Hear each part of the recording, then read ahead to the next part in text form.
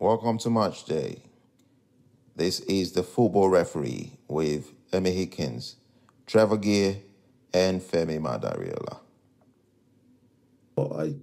It's been on the news lately.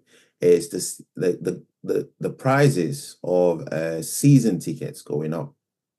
You're a season ticket holder yourself, aren't you? Yeah, I am. Yeah.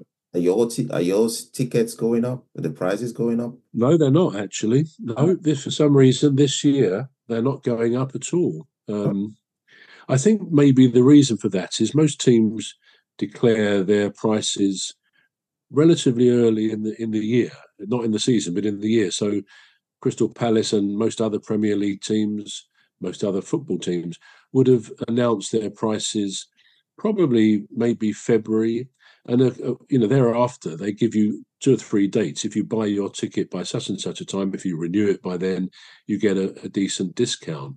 Now I think this year, I don't think Palace announced their prices probably until mid or late March.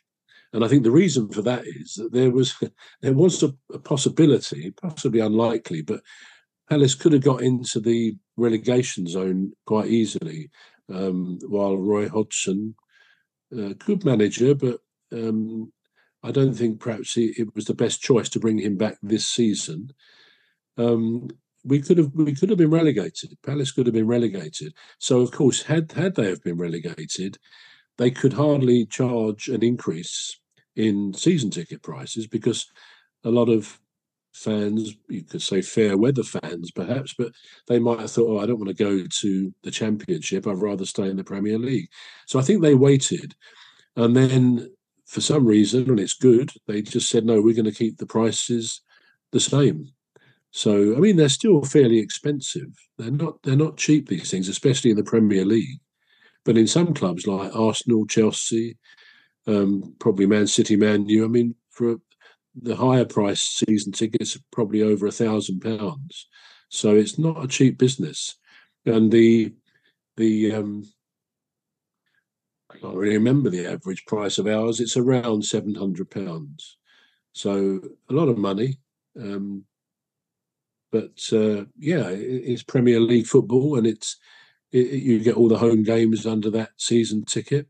Yeah. And it's for the people who like football, it's a good afternoon out. You get to see the best teams in England, and in some respects of the world, because Man City probably are the best, one of the best teams in the world. So it's a good afternoon, and an opportunity to sort of shout abuse at the ref or the linesman, which is not really my thing. I don't really go with that. But I mean, everybody gets frustrated with what seems to be a poor ref. I mean, any ref can have a bad day, and it's a tough job, let's face it. But I'm always slightly.